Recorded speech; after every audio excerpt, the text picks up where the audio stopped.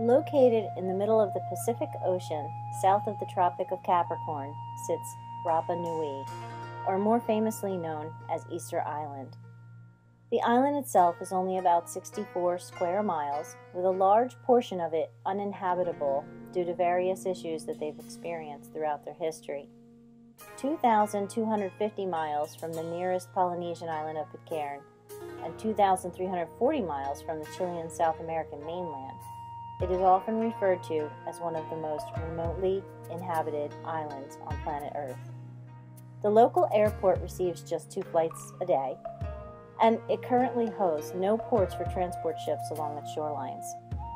Reaching Rapa Nui is no small feat, and not for the meek or inexperienced traveler. But for some reason, I had this pull or calling to go there. Most people had no idea where Easter Island was when I told them where I was going, or even afterwards when I returned home did they understand where I'd been. But as soon as I showed anyone a picture of one of the monolithic statues found there, every person realized that they had seen these famous moais before, somewhere.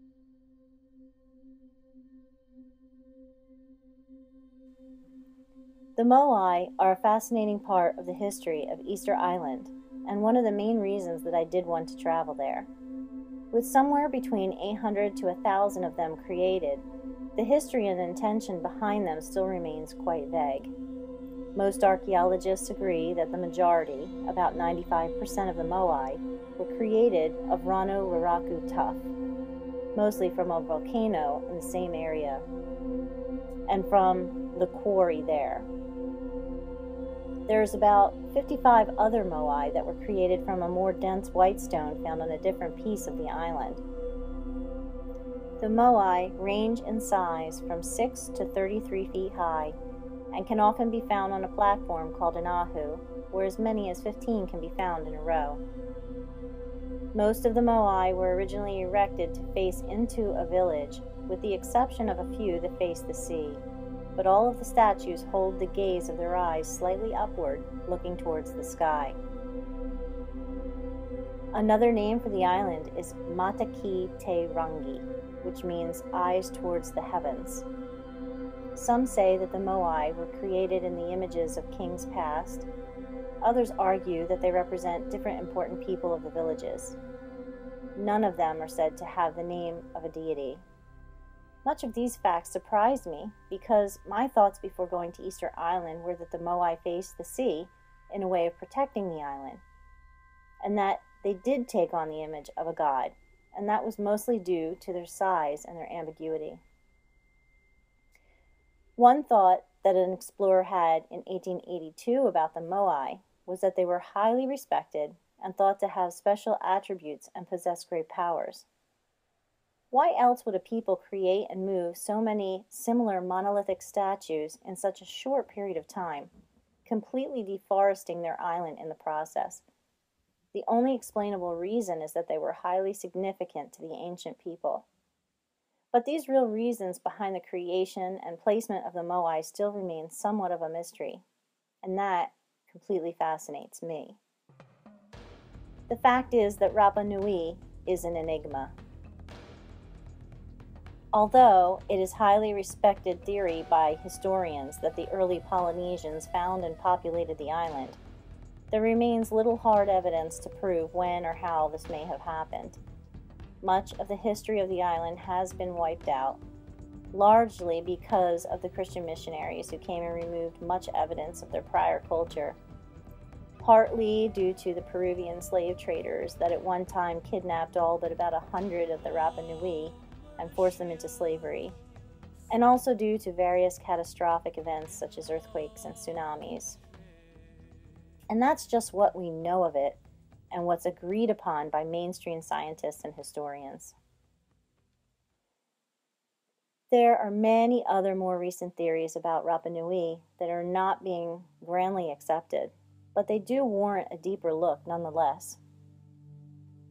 Popular theories say that Easter Island was formed by 3 separate volcanic eruptions on the ocean floor beneath the Nazca tectonic plate, and that happened around 1 million to 100,000 years ago. The last of the volcanoes is said to have erupted some 10,000 years ago, and it's thought that the island was not settled by humans until sometime between 600 and 900 AD, with most of the Moai being carved around 1000 to 1600 AD. This is the most historical opinion. But what if the history that we're being told is only a portion of the story? Or better yet, what if it simply is untrue?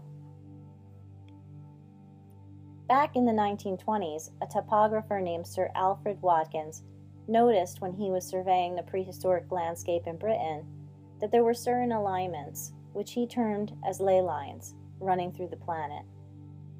He found that a huge number of archaeological sites from different periods were formed along these lines, and he went about mapping them out on the planet, creating what is now referred to by many as a planetary energy grid. The same ley line that tracks through Egypt and various sites of these ancient archaeological places there travels straight into Easter Island. In fact, Easter Island is situated on a major energy vortex connecting at least 10 other ley lines on the planet. The name Rapa Nui translates to navel of the world. The lone archaeological reference to this navel is a circular stone found on the island that legend says was brought by the first settler and king, Hata Matua, who brought it from a mythical land. The stone is said to possess much manas, which is a spiritual power bestowed by the gods, and thus bearing the secrets of the universe inside it. It is said to be the one who collects the most important spiritual energy on the earth. Unfortunately, today, that rock, with 4 other smaller stones of similar matter, is contained in a rock wall and guarded by someone from the national park. So you cannot touch it and you can't feel its energy. So you really don't know what special energy it contains. Regardless, it was my personal experience that the island's energy is extremely potent and palpable from all areas, and those who are sensitive to energy will no doubt feel various different sensations, from heat to vibration and more, throughout their discovery on the island. My friend and travel companion Susie felt immense heat gathering from the core of her body for our entire stay on the island. For myself, I felt my own being vibrating with the island. Certain sites, and particularly the Ahu, where many of the fallen Moai were left abandoned, radiated a vibratory energy that completely disoriented me at times. I was careful to respect the national park's warnings not to touch the Moai directly. However, when I had a chance to get up close and put my hands on the rocks surrounding it, or on the similar unmarked stone formations found randomly in fields, I was quick to do so. Each location did offer its own sensation to me, validating my feelings that it was more than my own physical issues, such as low blood sugar or headaches, caused from a concussion I'd recently experienced, that was causing this disorientation. The fact is that I left the island healed of any lingering issues that I had from my accident that caused the concussion and the subsequent headaches. So there is a vital and healing energy on the island, my friends, and there's much more to discover for sure. Some theorists suggest that the island was used as a location site by extraterrestrials and point to evidence such as the upward gaze of the Moai that appear to be looking at the sky, or the fact that how these monolithic statues were actually moved without destruction to the relatively soft material is still not understood. Regardless of one's feelings of the idea that extraterrestrials visited or were part of creating the significant statues on Easter Island, I found it interesting that NASA extended the airstrip to be able to receive the space shuttle, and also that a facility there was supposedly used to monitor the movements of the Nazca tectonic plates by NASA. According to them, these plates creep 2 centimeters closer to South American mainland every year. Now the NASA facility has been completely abandoned, and holds another eerie mystery as to why, if the Nazca plates are still moving significantly each year, they decided to abandon the monitoring of this movement on the island. Or was there another reason for their presence there? Other scholars, such as Graham Hancock and Colin Wilson, now also suggest that Easter Island may have been a part of a larger island, and that the original discovery and use of the site may actually be thousands of years earlier in time that predates the Great Floods. Their theory states that 12,000 years ago, when the great ice caps of the last glaciation were still largely unmelted, and sea level was 100 meters lower than it is today, it would have formed a chain of antediluvian islands as long as the Andean mountain range. If this is true, then Easter Island was a part of a much larger landmass. Then it would have been the site of an astronomical observatory for the ancients and a forgotten civilization. Even more interesting is the theory that the melting of the ice caps also occurred with several cataclysmic events, such as crustal displacements, and that changed the actual topography of the planet. So sites such as Easter Island may have very well been located in quite different locations on the planet several thousands of years ago. If this is true, then the evidence of such ancient civilizations could have been lost into the sea forever. And that brings me to just that, the sea. The relentless pulsation of life energy that crashes upon the shores of Rapa Nui daily, offering no sign of relief, is hypnotic, to say the least.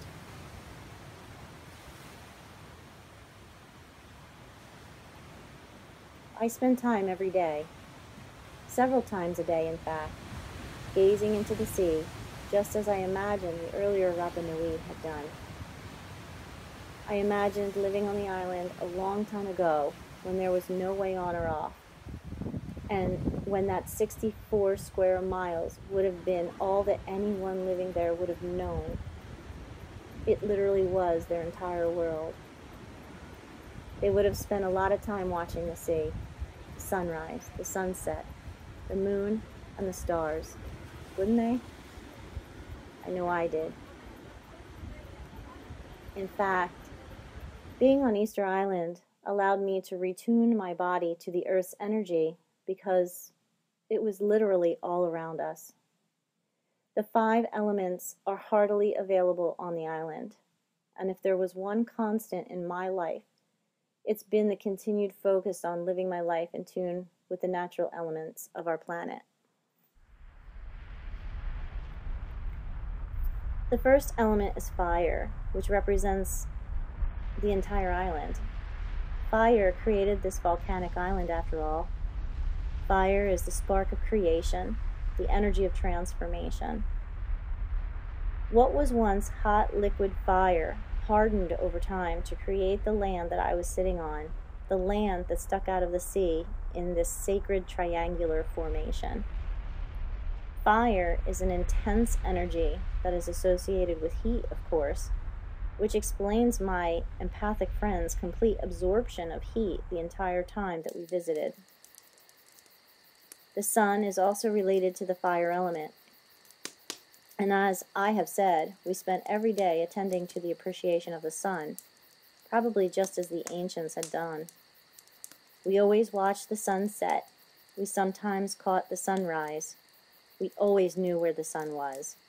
And although we were not there very long to notice any significant transits, I realized that the ancients must have done just that.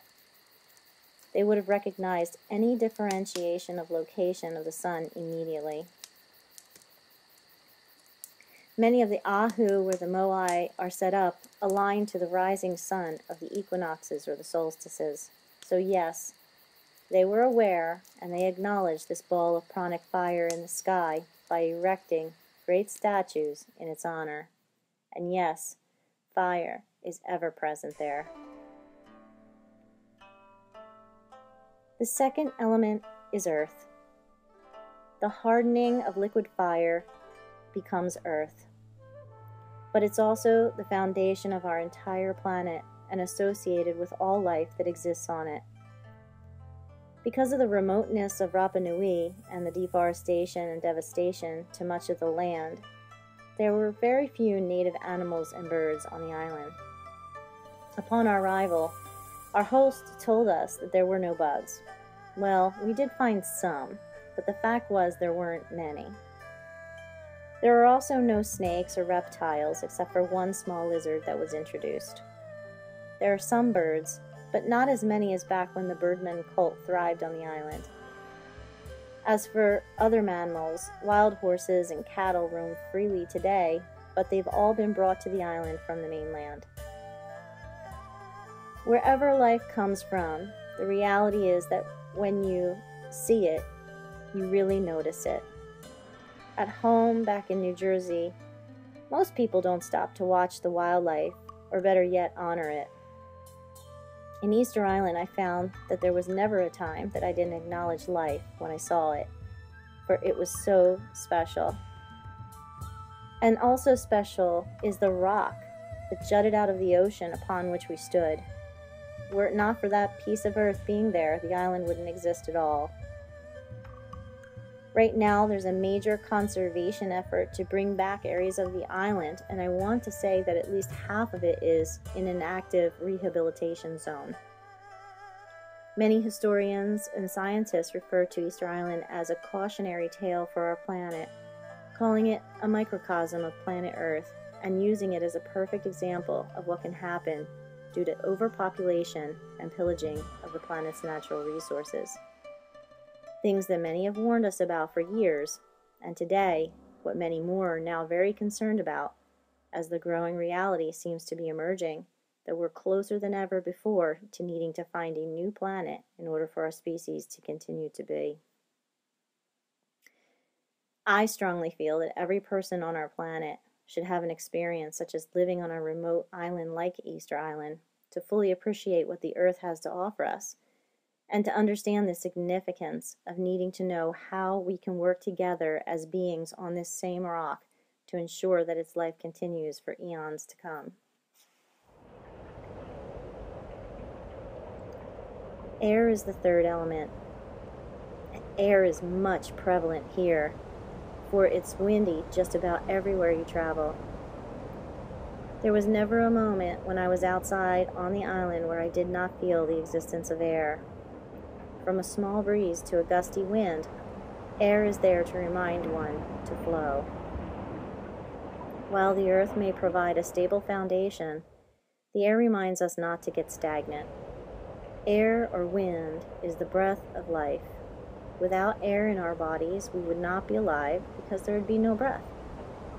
Rapa Nui's breath is ever present, inhaling and exhaling all around you, breathing you in and breathing you out. There's no escape until you hunker down inside an establishment or residence. And even then, the presence of air can usually be heard rapping against the building. I did a lot of deep breathing on Easter Island, and as a yoga teacher, I knew that this would keep me present in the moment, grounded and centered. But what I did not fully understand until after I left the island was how connected I had become to this pulsation of the island through its air. Its essence literally blew into me, and I became one with it. The fourth element is water, and this is certainly present since as an island the sea surrounds the entire landmass. Like the wind, this element is relentless as it pounds the shore on every side daily.